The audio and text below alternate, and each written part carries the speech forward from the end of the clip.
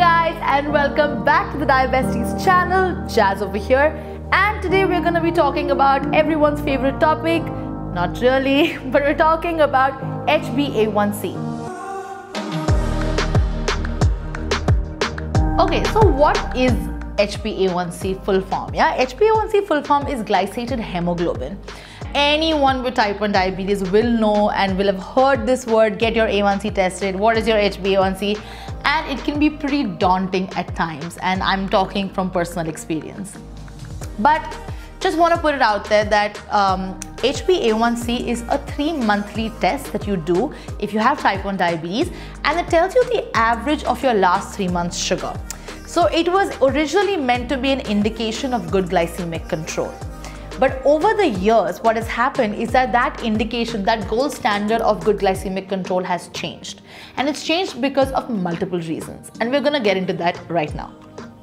So what HbA1c is the amount of glucose molecules that are actually stuck onto the hemoglobin, which is found in the red blood cell of your blood.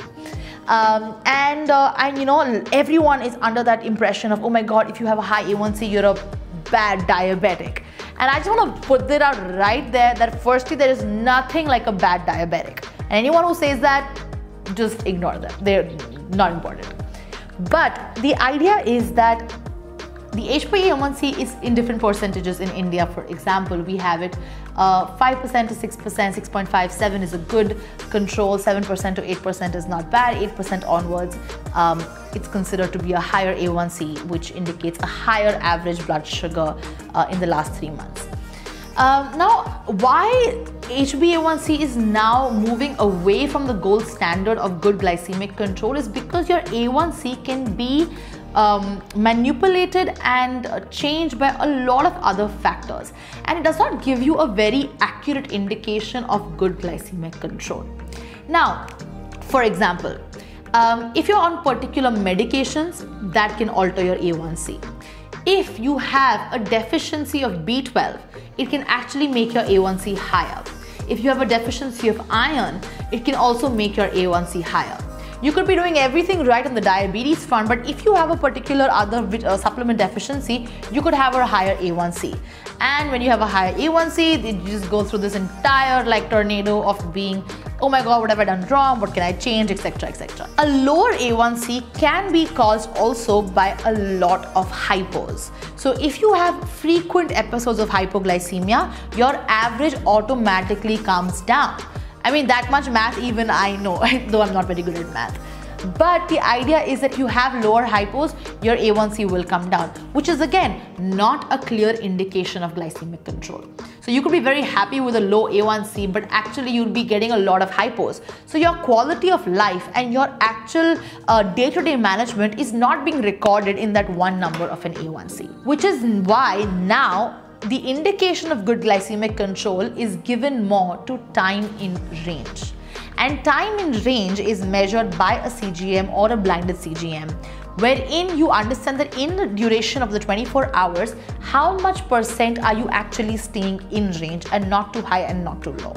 Because what happens with an A1C also is that sometimes you could have spikes, but every one of those numbers could actually increase your number of the A1C. So time in range gives you a very good indication of your quality of life, your diabetes management, and your general sense of type 1 diabetes. So a lot of people have a lot of distress about HbA1c. They get really scared, and I remember as a kid, what I used to do is when I knew I was going to get my A1C tested, for that week I would be a super particular, check my sugar 20 times a day, try to ensure that my A1C, not knowing really that that's not going to make much of a difference. So I just want to put the message out there that all of these are just numbers and they do not define you. There's nothing as a good diabetic and a bad diabetic. We all are people living with diabetes. We all have struggles and successes, and none of that can be quantified with a number. So please don't let that one number dictate your life. The important thing is that you're trying. You're trying every single day, and that is what matters the most.